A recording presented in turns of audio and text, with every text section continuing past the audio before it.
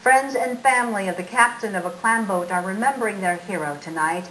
He lost his life yesterday when he jumped into the waters off Nantucket to save a crew member who had fallen in. NEPN's Josh Brigadier has more.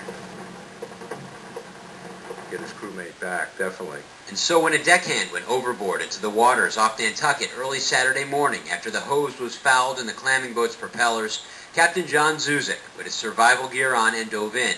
The deckhand survived, Zuzick did not. We all go out, sailing or on a fishing boat, and you just don't know sometimes if someone's going to come home. The 53-year-old from Harwich on the Cape only got into commercial fishing 6 or 7 years ago, according to his friend Mark Leach. They used to work together on Leach's lobster boat. I knew from the start that he would be a good fit, and he was right off the bat. I mean, he was a great guy on a boat, and he didn't mind getting his hands dirty. Before that, Zuzick was in the Air Force and was an engineer with the cable company. His selfless actions come as no surprise to those who knew him, such as friend and Harwich Port Harbor Master Tom Leach, Mark's brother, who describes John Zuzick as a risk-taker and a great guy. Worked hard, played hard.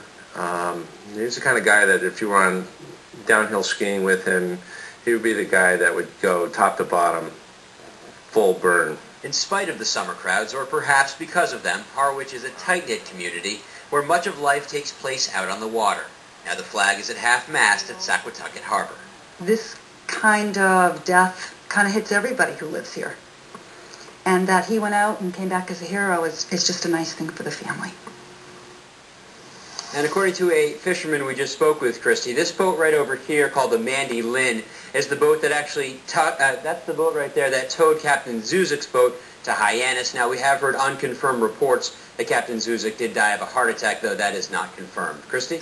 Josh Brigadier reporting live for us. Thank you.